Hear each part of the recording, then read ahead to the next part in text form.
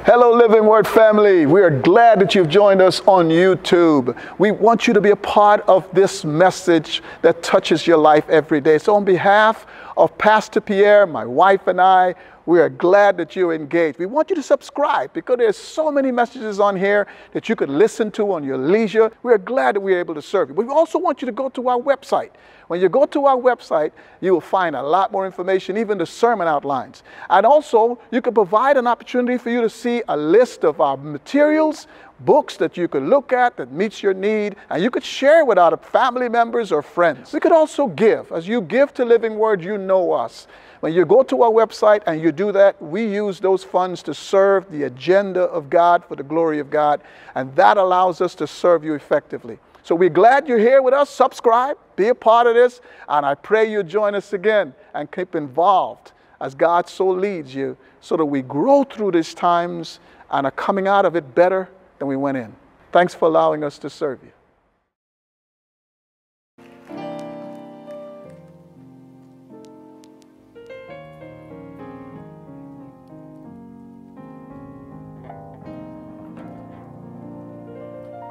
Youth are dismissed. The youth are dismissed. Go with Jordan Washington, our faithful youth pastor. Well, before we even dive into the Word of God, this text is going to be somewhat teachy, just bear with me, but at the same time, it's going to be historical and progressively, and it's going to sound like it's on the negative side of things. And I want to be careful not to highlight and make it seem like everything in government or everything in our systems are all bad, right? We know we have good people who are trying to serve faithfully, but sadly, the negative gets highlighted. So I want to make sure that in the midst of me highlighting the truth biblically about justice and justice system, that we don't lose sight of the fact that God is still working within the church and God is still working hopefully within individuals within the government, maybe not always set up for the benefit of those. But as we take a break from our series from as we were highlighting last week in Valentine's, which we know we had a great time, and I'm hoping y'all had a good time on Valentine's, a biblical time, a holy time. Today we're going to highlight a biblical perspective of what God is doing in justice. So I hope you will stick with me, but I won't belabor it, but let's get started. Let's pray. Dearly Father, I want to say thank you so much for the opportunity for us to talk about your justice, but also talk about the system in which you intended. Although it was intended well, because everything you do is right, sadly we have been able to have evidence in support of the justice system itself, not necessarily maintaining your standards. So God, what I would love to do is highlight A, who you are, B, your intent, C, that there's still hope in you. And I pray that everyone here, although we may have lost hope in certain systems or people, we have maintained our hope within you. God, you are a good and amazing God, and I pray that your word already is powerful, but I pray that our people receive it as such, that everything that they see and hear, they will walk away different than when they came, even if they are the slight change in an overarching system. God, we want to say we love you today. We thank you. In Jesus' name we pray, amen. Now, I don't know how many of y'all have experienced this, and I haven't because I don't know exactly what I'm looking at. And this illustration spurned from the fact that my air conditioner started making noise in my car.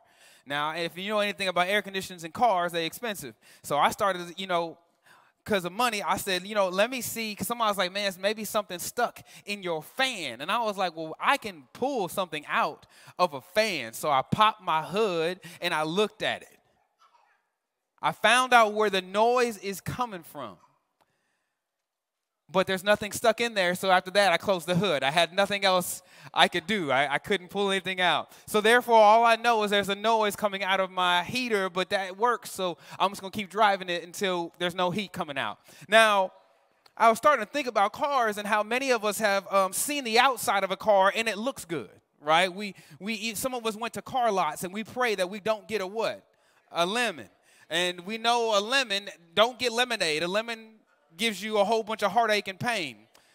And what happens is that the car dealer, if not functioning ethically, what they'll do is they'll make the car look good on the outside. But what they'll do is they'll cover up everything. They even pray it starts when you started to test drive it, because they know as soon as you get out a little bit further, something going out. They planned it. They knew it. They wanted to sell you on it. And then all of a sudden you get in the car and then you drive it a little ways, and then all of a sudden it starts to break down on you and costing you a little bit of money. And that's exactly what happens sometimes in our government. Is they're painting it up on the inside, outside. They make it look good. They sell you on the fact that they care about you.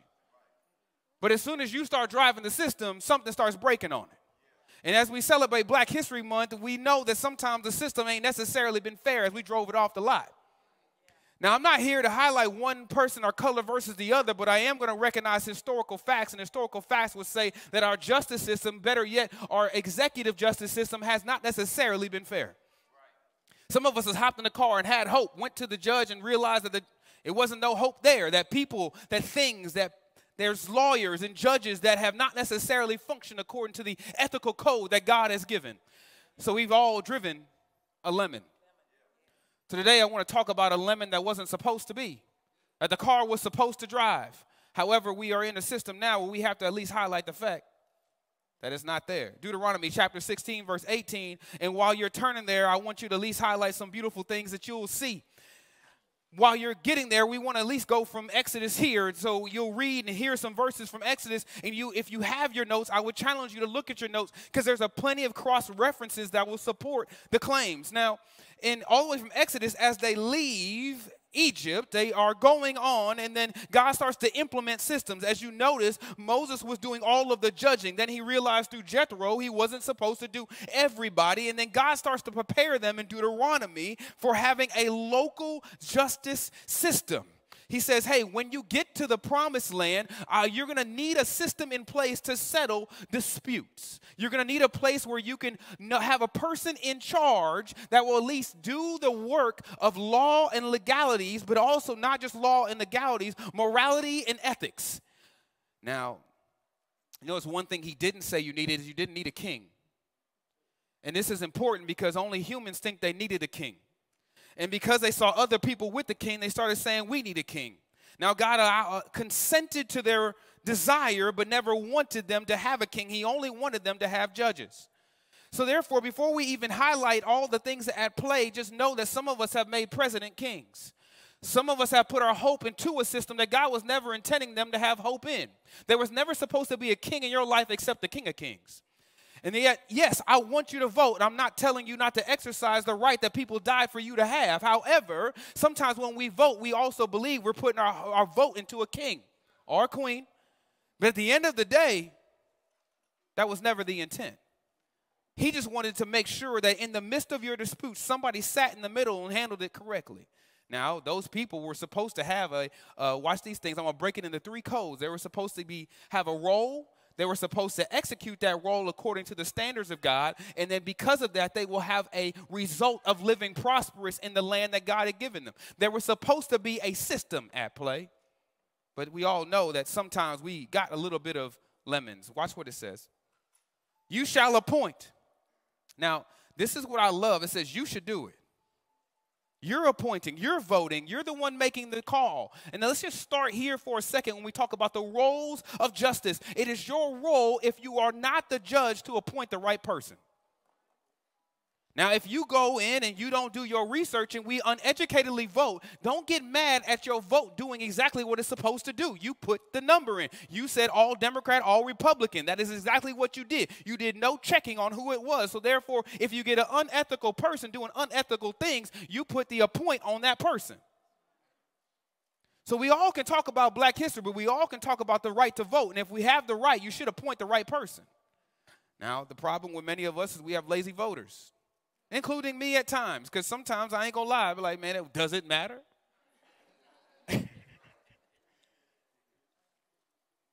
But one thing I know is that if the same way you do homework before you buy them J's is the same way you should do homework when you're fixing to have somebody ruling over your cases.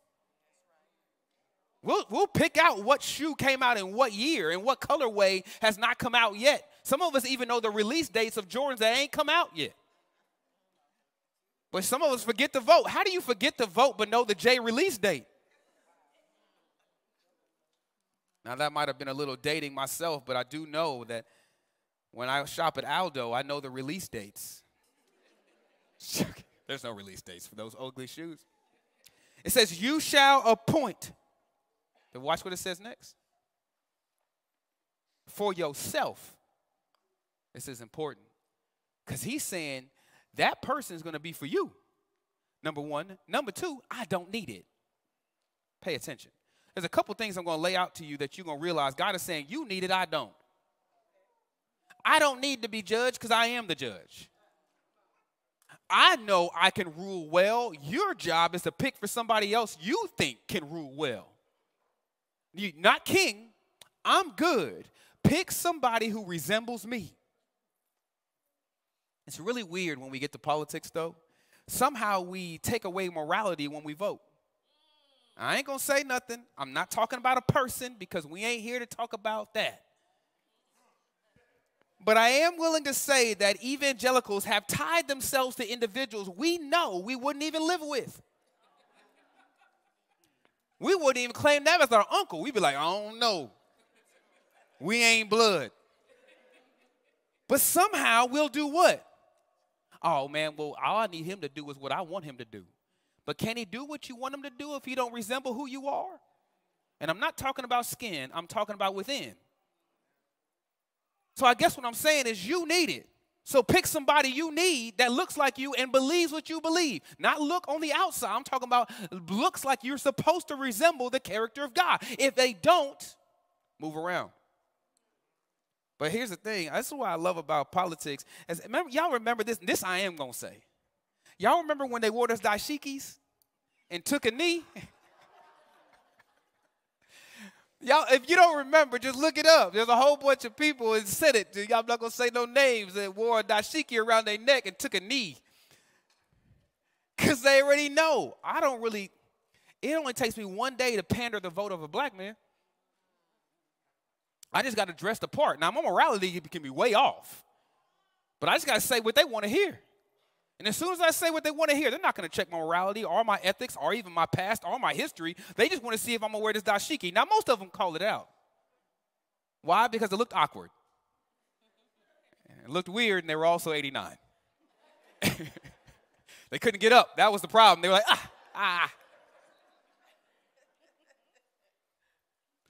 Watch what it says. Then he tells you the role. You notice he puts a name on it. He says, you shall appoint for yourself, watch these words, judges. No king, judges. Now, if you go all the way back to Exodus, you would find out that many of them were just elders that were ruling at the gates, meaning that the elders were selected based on their character. The character would go to the gate. The gates, they would settle. So, therefore, you would walk to the gates. As you know, with Ruth and Boaz, as last week, Boaz had to go to the gates in order to settle the claim. So therefore, you had elders who would rule, but now God is saying, hey, no. They are a rolled position as a judge. And you shall pick those judges that will go to, watch these words, local towns. Now, this is important. Not that you want it, but it's going to give you some historical facts. These local judges will go to local towns. That means you're not traveling far to get your justice. And it's funny how we'll pay attention to the national government, but many of us don't vote well for the local government. When the local government be the one that's affecting you because they're going to settle your claims. But let me tell you what the role of a judge was. Let me tell you at least what he was supposed to do. Not only was he supposed to have the morality and the character, which we'll get down to, he was supposed, or she was supposed, to be an agent of God's justice. They were supposed to resemble God. This is important. Because it's saying, hey, God's justice was supposed to come through the individual. So if you couldn't solve it, they could. That means they had to know what? They had to know not only the law, that's what many of us would like to say, but they had to know who God was. Because you can't be an agent of what you don't know. Now, I'm not talking about pandering Christianity. I'm not talking about pandering evangelicalism, because I'm not going to sit here and talk about people that can't name books of the Bible. And then we vote. But I also am only going to say this. Is that you should want somebody who carries the agency of God. That means when I say the next definitions of what they should do, they have what? The ability to know who God is, so therefore they only function on his justice. Now, I might be asking for a lot, but let me lay this out for you for 1 second. Many of y'all are like, why do we even need this in the first place? The reason why you need judges, because God's already telling you this life and this justice and this life won't be fair. This is the biggest thing I hope Christianity you would take away. One of the biggest things I hope you take away from this sermon. We got to ask for justice because this life ain't fair in the first place. We have too many people who are unwilling to stand on what we need and what we want. And as long as our life good, we can care less about the justice of others. And God is like, this life won't be fair. You're going to need people that will stand on the ethics of God. You're going to need people who know the legalities of what God is saying is right and is wrong. And stop asking this life to be perfect. It will only happen when you see the judges of judges, the King of kings. That is the only time life will be fair and it will be just. Until then, Christians are supposed to fight on the behalf of justice because we're the only ones who know what justice is. So therefore, as African Americans who know our history and know what it feels like when we don't get justice, you would think that the church and African Americans would be the first to stand on justice. You would think that we would not be lazy when it comes to standing up for those who aren't getting it. You would think that there would be no bullies in our communities. You would think that we would make sure we clean up our streets because we know when our streets ain't clean, what happens to our streets. You would think that since you know the life won't be fair, that at least the people of God would know what God's justice looks like. So even if it's not coming from our system, it's coming from the church. Not only are its agents, but they had two jobs. One was to release, watch these words, military presence in the case of emergency to protect peace and prosperity. That means they would say, hey, we have an emergency. They're attacking our peace. They're attacking our lands. I need you to go. That was the one role of the judge. The second role of the judge was to make sure, watch these words, that everyone was protected under justice. That means that the poor, the wealthy, the disadvantaged, the orphans, the widows, everybody was protected under the law. We're going to talk about bias in a second. So that their role initially was to be unbiased in making sure that everybody had the rights to live well. Oh, we all know that rights are hard to come by. When I saw Mama on the screen, Miss Dortha, I saw her talk about we had to go fight so that we could at least be seen in our equal rights. So we all know what it looks like when somebody's not created are equal, correct? So we all know what it feels like when somebody should be proceeding over. You know the crazy thing about what she had to do is that there were judges in place to make sure that she couldn't do it. So don't tell me we don't know what it looks like when people aren't in the right seats, saying the right things and believing the right things. We had people who voted to make sure we couldn't sit at the counter. You know, sometimes I'll be hoping that the church produces not just more Christians, but Christians in the systems. Like this, just hear me out. Like I'm cool. I want us all to have jobs that we feel like we love and enjoy. But I often wonder, is the church preparing the next generations of moral Christian politicians and judges and lawyers?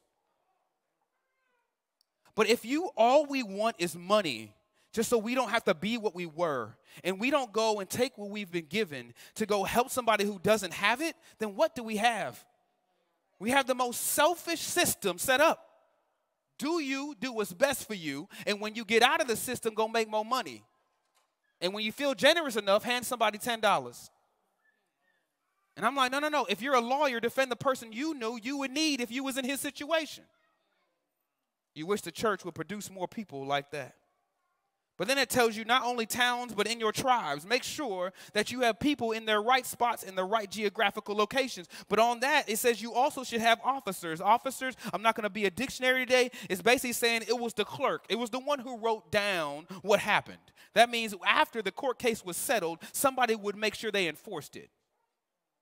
Some people believe they was policemen or police people.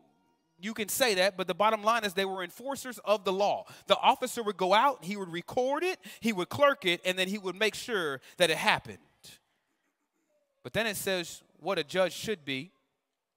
And this is where I ask ourselves, not only are you going to do your best to evaluate the system in which we are, I hope that you evaluate yourself in this section. Because I'm going to point to a system, but I hope that we point to ourselves. Because how can we ask somebody to be what we're not? This is one of my favorite things, as now I had to do a lot of applications at the job. And I started realizing that I like reading resumes now. You know why I like reading resumes? Because it's funny to me. To me. That you read all the qualifications.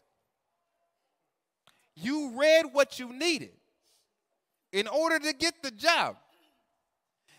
Submitted your application knowing you didn't meet the qualifications.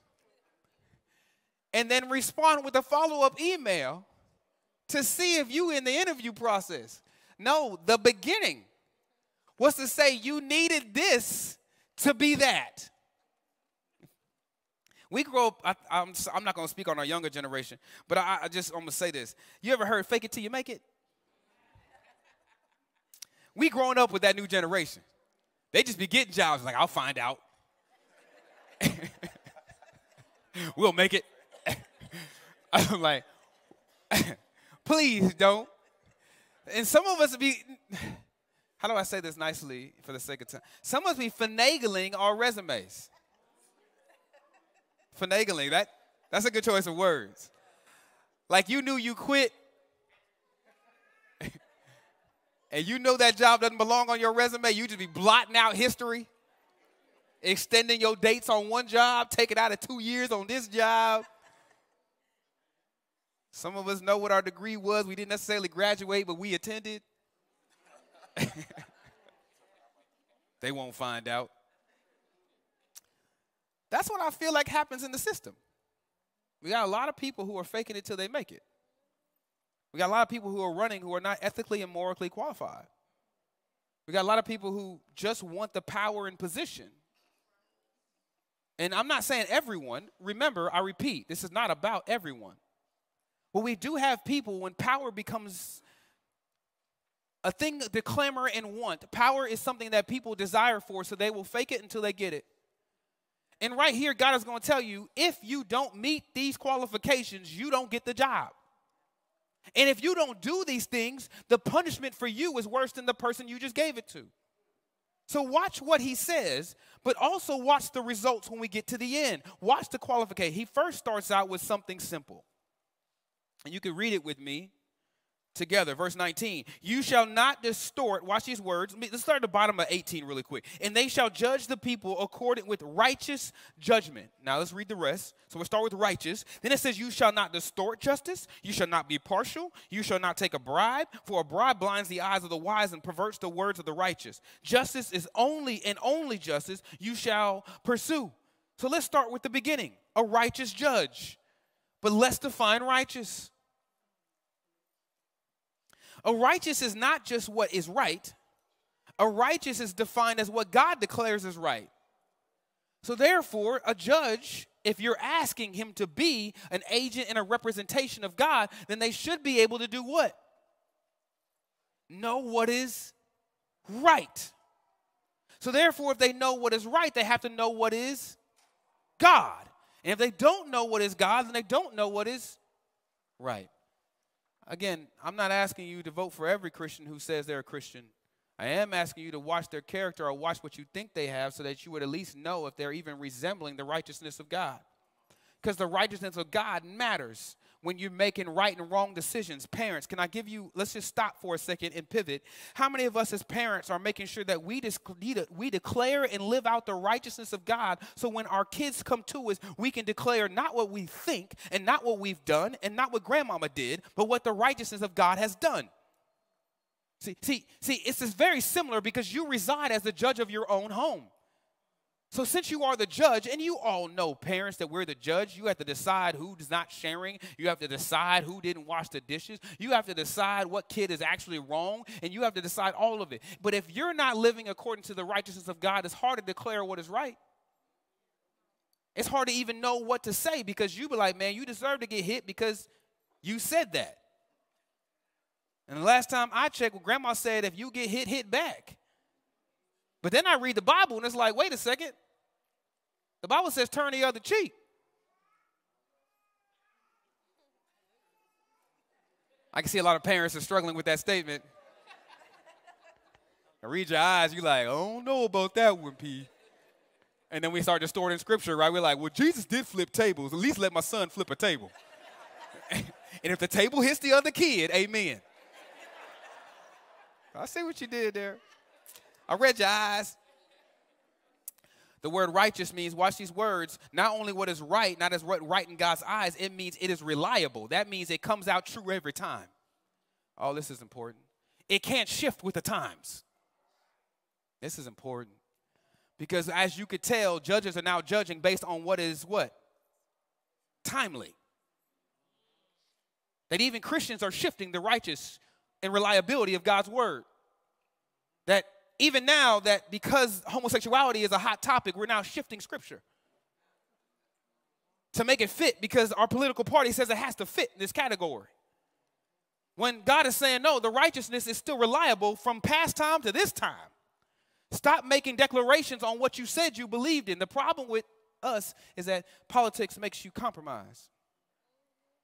It is quite trendy to be on the right side of what they declare history. That you have to do what people say you have to do, and then you can make other judgments if you do the right trade-off. But the last time I checked, righteousness still lives on no matter what trade you make. Or maybe don't make a trade.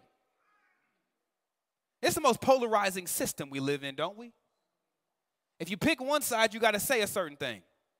If you pick another side, you got to say another thing.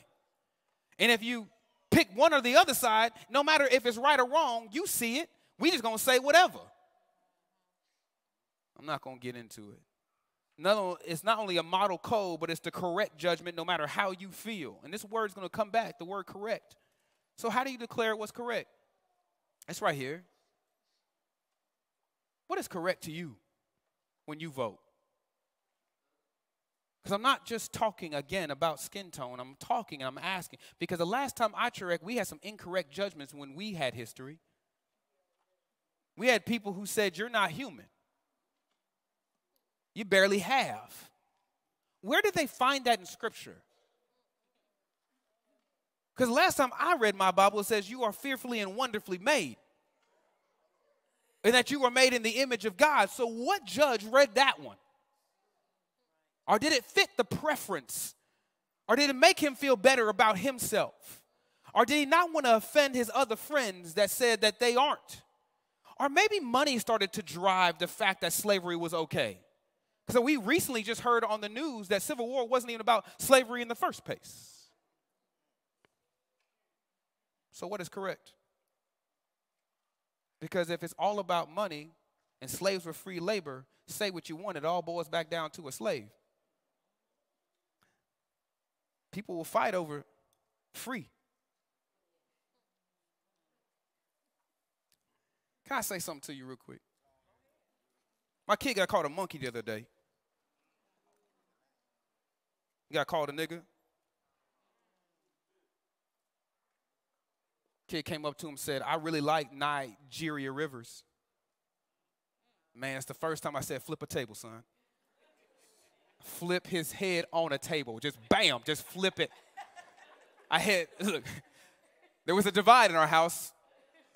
And you know what side I aired on, but Monica was like, boy, let this thing go. Let him ring.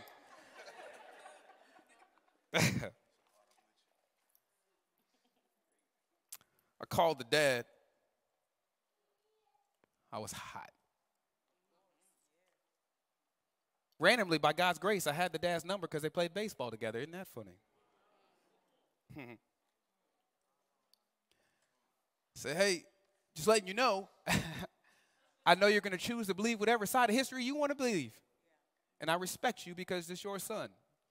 However, I'm not sure you know what your son said to my son today. And I respect you and I want you to know I still love you and I forgive you. However, I'll also let you know I'm hot. He says, I don't think my son knows the definition of the word. Oh, hear me out. I got to get back to my topic. He talked to his son, And I'm not trying to be rude here. His son admitted that he said it, thank God. And he told his son what that word meant historically. And his son apologized to my son on the front of the bus.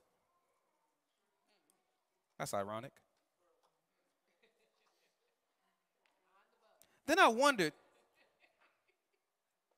what happens if we actually educated our kids on history and stop giving heroic accounters of what Black History Month is? Like, and I don't know whose side it needs to come from. But I know that if everybody goes to school, stop telling the same 5 stories in Cy-Fair Independent School District.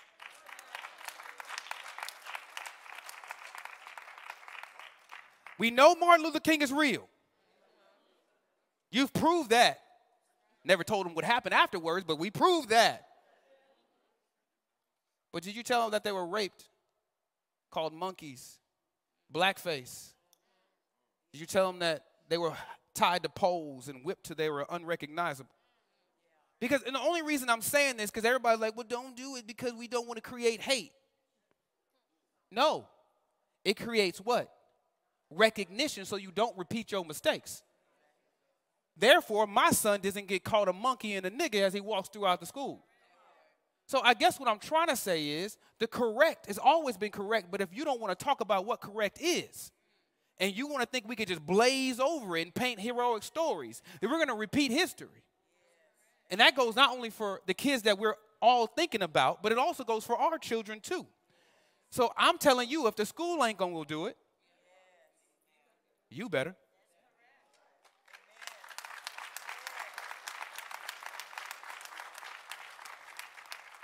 People wonder why our church is going to do Black history well. It's because we recognize that Black history is not being taught no more. That was about being correct. Then it says a couple things that happen when you're correct. You preserve peace and prosperity. Not only do you protect peace, but then I started to wonder when I started to read all the definitions of what happens. And again, in your notes, it will kind of give you what happens. Zechariah 7:9, Zechariah 8:16 talks about peace and satisfactory justice that will produce a prosperity life full of peace and lack of problems in your country, in your towns. And then Malachi chapter 3, verse 18. And we'll talk about all these different things at the end, because I want to get to the point where it says, what is righteous? And the word not only means that it is correct, not only reliable, not only true, not only biblical. It means that the person that you're voting for, the person that's in the office, or just yourself, means that if you are living a righteous judge, you are also the one who serves God in obedience. Let me see your character. Because the character of God will bring heavenly patterns to earth. That's what it says, that a righteous judge has a heavenly pattern. Because what was their job in the beginning? I told you what was their role. It was to be agents of God's justice. So if a person acts in God, guess what they produce? Heavenly patterns on earth. So then you look at our country today and you say, where is it? And I'm like, exactly where it's supposed to be. Because we have more politics, which is fine. The church, that means the church ain't doing their job. Because now we have to live in the reality, and I know this might sound pessimistic. We got to live in the reality of what politics are today. And we got to start living the reality of what the church should be and can be in the midst of the political world. That means people within the church have to do their righteous jobs, because sometimes we can't necessarily, not all people, depend on the political people to do the righteous job. And because they polarize us, that means you got to pick one side or the other, therefore letting go of some of your standards while you pick. Now, I know that was a lot. And that was just on the word righteous. But watch what it says. You not distort justice. You know what distort means? Twist. You can't twist justice. You can't make it say what you want it to say. Man, isn't that what's happening now? Like, you may not feel me. Maybe I'm the only one that has teenage kids in certain school districts. Like, that is what is happening. We are twisting words until somebody forces you to say what happened. Or you get called out, or you get caught on video. Then you can't distort what you did. Now you out here looking a plumb fool. You're like, oh, I didn't know that was out there. You can't distort a video, but you could definitely distort words, and that's exactly what he told the judges not to do. He says, do not twist justice. Do not twist what is fair. Do not make it fit your preferences, your personalities. Do not make it fit your skin tone. Do not make it fit. It is all about what I declare is right. You can't twist it from there. That is so hard in this world. I'm sympathetic to everybody who runs for office.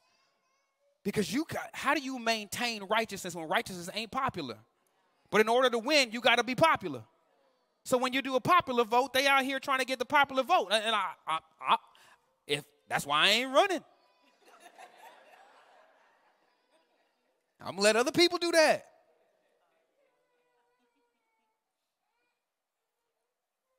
Then it says this, not only can you not twist it, don't mislead people.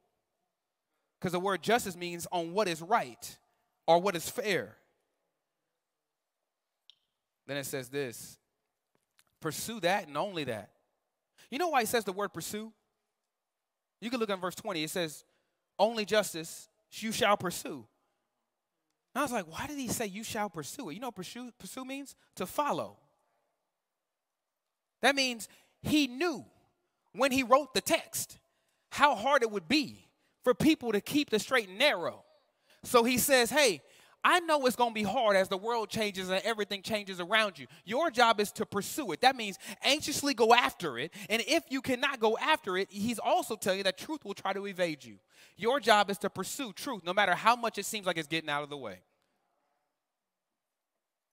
That's why I struggle with people who have the same office for a certain amount of time and ain't nothing changed. Like your stances hasn't changed. Like you haven't even read nothing new.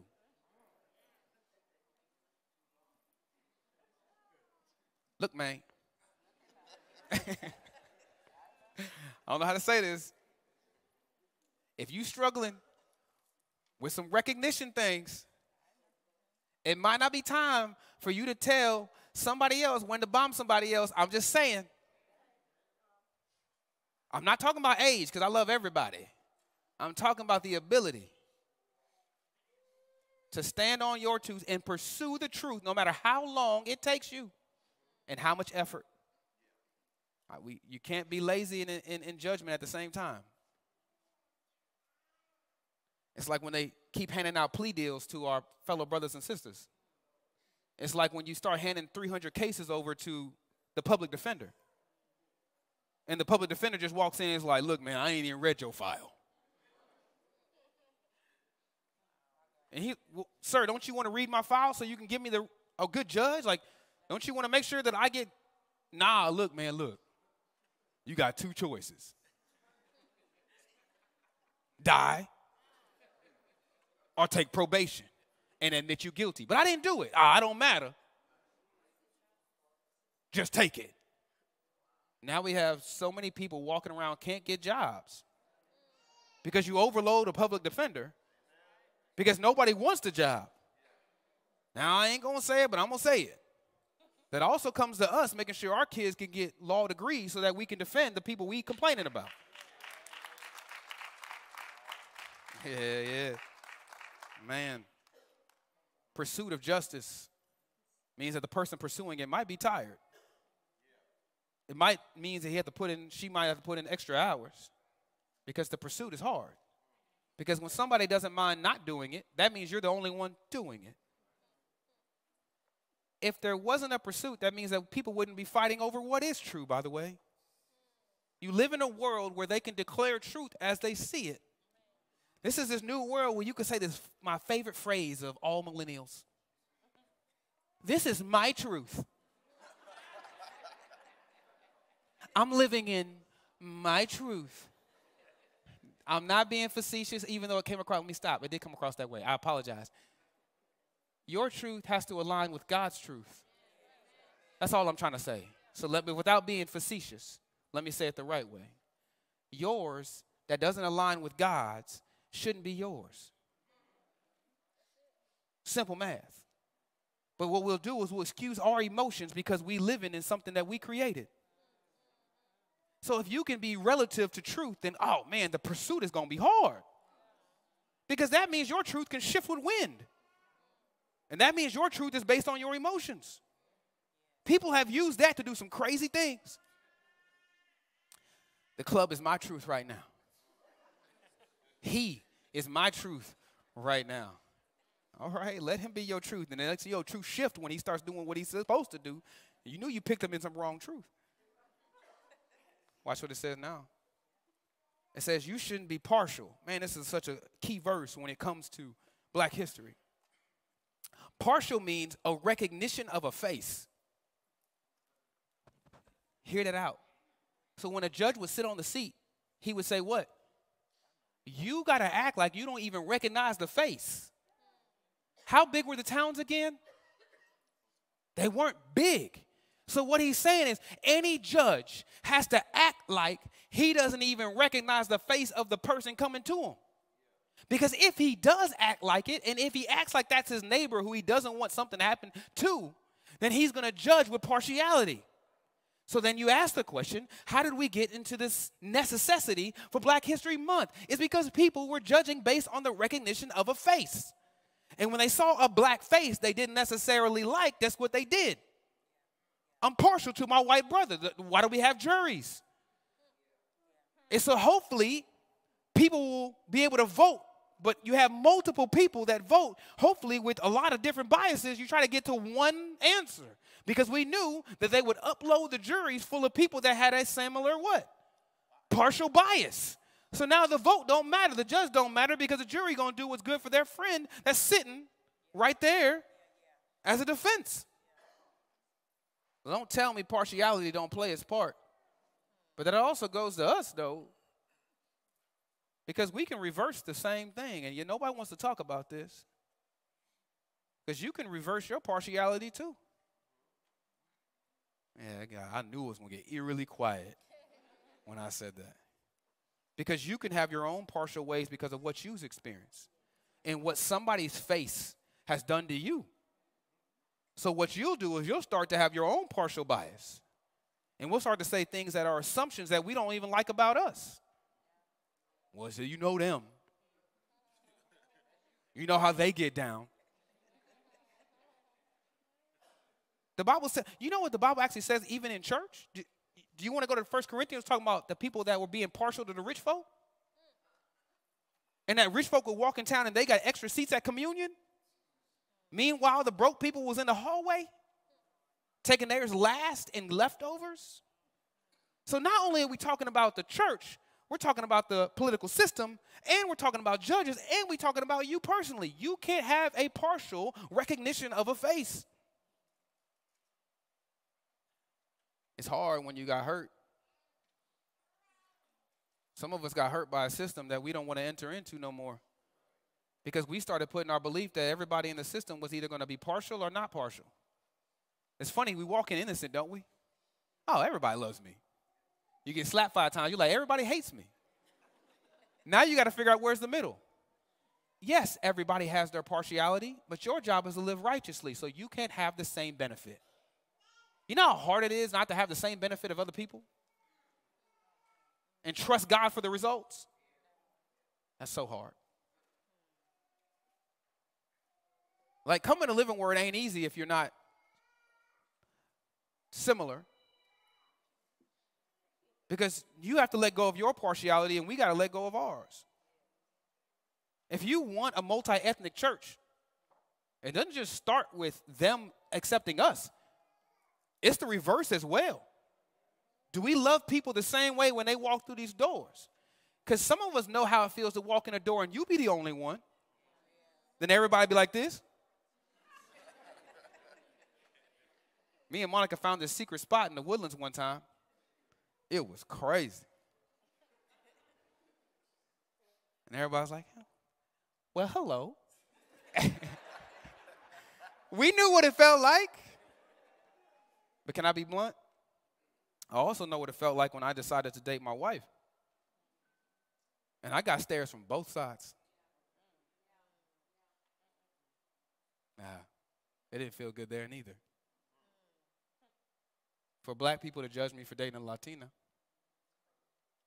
Latino to judge her for dating a black. And for us not to be judged because we didn't bother anybody else on the other side.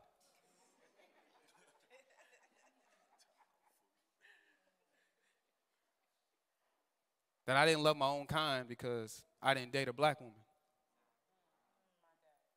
When it just could be the fact that I love the person that God allowed me to have. See, nobody? So we don't like the other side of this coin, do we? Everybody's like, move on with your sermon.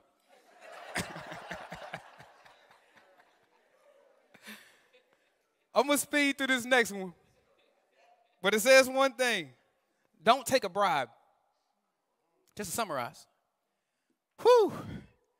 But it feels like the whole system is built on money. Doesn't it? Like, rich people get to tell and talk to people who also are running for stuff that also donate to your campaign. And then they like, well, look, man, look. If I get in trouble, just remember who I am. Here's a millie.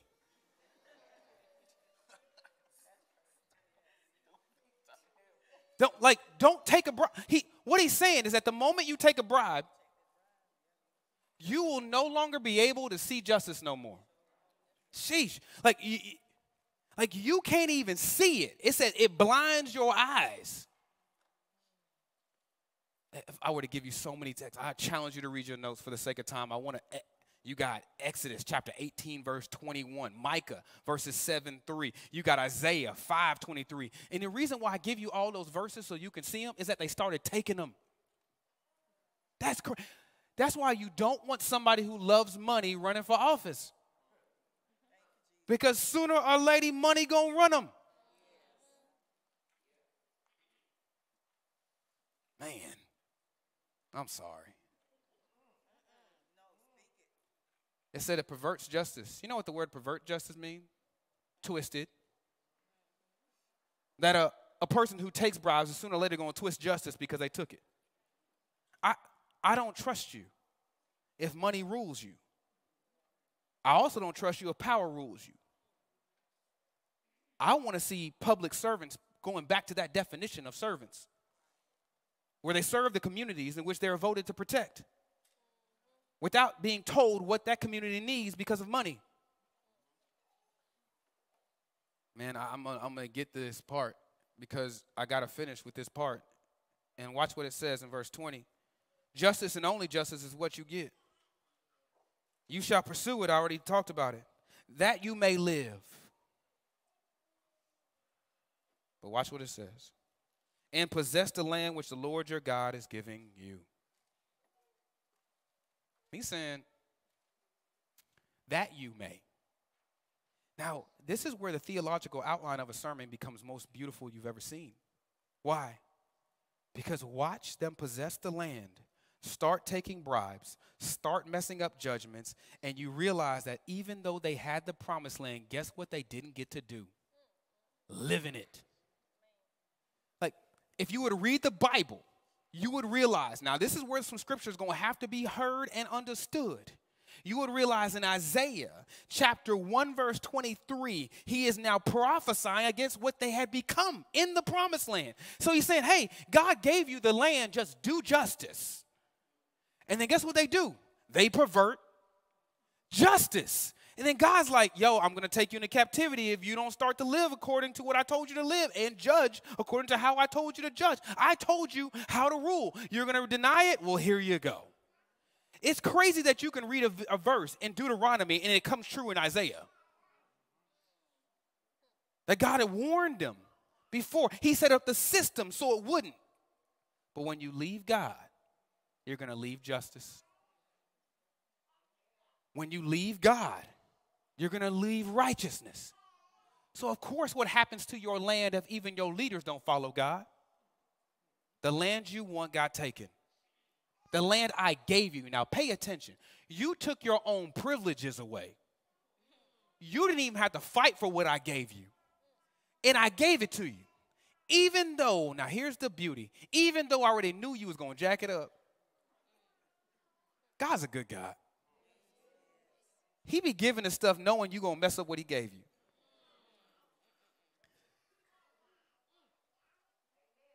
Then he tries to send you messengers that would tell you, please fix it.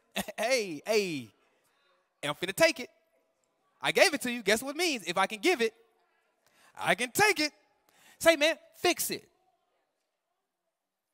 Then we go all the way to Malachi, Zechariah, Micah. Everybody loves reading Micah 6:6-8. It's their favorite verse when it talks about justice. But Micah came after Isaiah. So guess what happened? Even after they went into captivity, they came right back and was like, well, look, man, bribe ain't so bad after all. Hey, who cares about the poor? Do you know that they were still showing partiality all the way into the New Testament? I guess what I'm trying to say, you're like, Pierre, you're painting the most ugly picture. I'm painting a real picture. But it also paints this realistic picture of the ending. If every person, no offense, in their humanity will struggle with justice, which is true, then why do we keep putting our hope in man? This is the biggest kicker, is that many of us are disappointed in a system run by a man or woman who is not necessarily living according to God. So your best hope, last hope, only hope is God. Like, stop putting hope and God-like expectations in the people who have from historically proven that they won't be able to withhold a godly standard forever. I'm not saying a couple of them won't. I'm not saying a majority of them won't. What I am saying is at the end of the day, it's all God. At the end of what you put your hope in. So when you go look for a job and you're expecting them not to be partial, stop asking people to not be people. And start asking God to be God. Like, that makes you change the way you walk into an interview. Because you realize, if this job is for me, no matter what partiality this interviewer got, this job is for me. So I'm going to be me, natural, in all of my beauty. I'm going to wear the style of hair that I want to wear. I'm not going to change. I might code switch a couple words. You can't start off an interview with, all right, man. You can't start it off like that. You see what I'm saying is? You can't start it off like that either.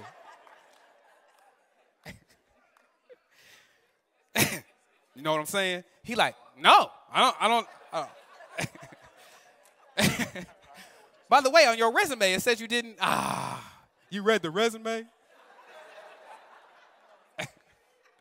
That joke come full circle. What I am saying is this. We can stop and start. Stop, keep voting. Do what we've been gifted to do. Appoint yourself your own judges. But then you are expected to live according to the righteousness of God. And then you hold people to the same standard that are in offices. But while they might fail you, God hasn't. So all the bureaucracy in which they exist in, God doesn't. So since that is the case, vote, but put hope in God. Vote, but keep your hope in the only one who exists above all systems. He's the only one that has you in these seats today. But I'll tell you this. If you don't choose to live according to the righteousness of God and help your brothers and sisters that are less fortunate, I don't know, less advantaged, less this, less that, then what are we really doing? You're complaining about something you don't even want to fix yourself. So it's a twofold problem. And one you have control over. You know what I love? My wife came to me the other day. She likes to boost me a couple times, and she told me this. I forgot what happened. We was on vacation, and we were wringing out the clothes before we tried to pack them. We went swimming before we got sick.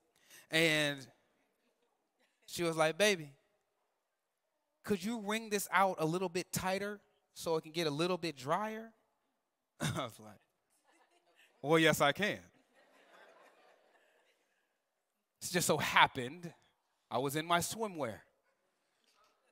So I hit him with a couple of those.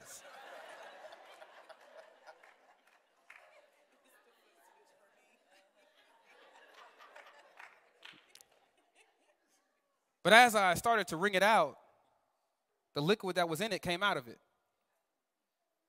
Because when something's wet, it's only wet with what it was wet with. You can't wring out something that's not there. So it's our job to make sure that you vote for the person who has the water of God inside of them. Because when they start to get wrung out, they're only going to pour out justice. But if you know somebody has been stained, tainted, perverted, distorted, then when it gets to wringing out, stop complaining about the fact that there's Kool-Aid when there's supposed to be water. Let and keep and know at the end of the day, God is still in control. Let us pray. We are excited that you have joined us, and I pray this message touched your life. We pray that you enjoyed it.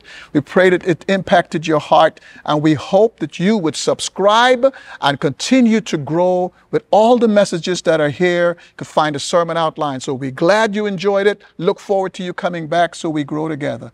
Thank you for blessing us and for blessing your life by allowing us to serve you.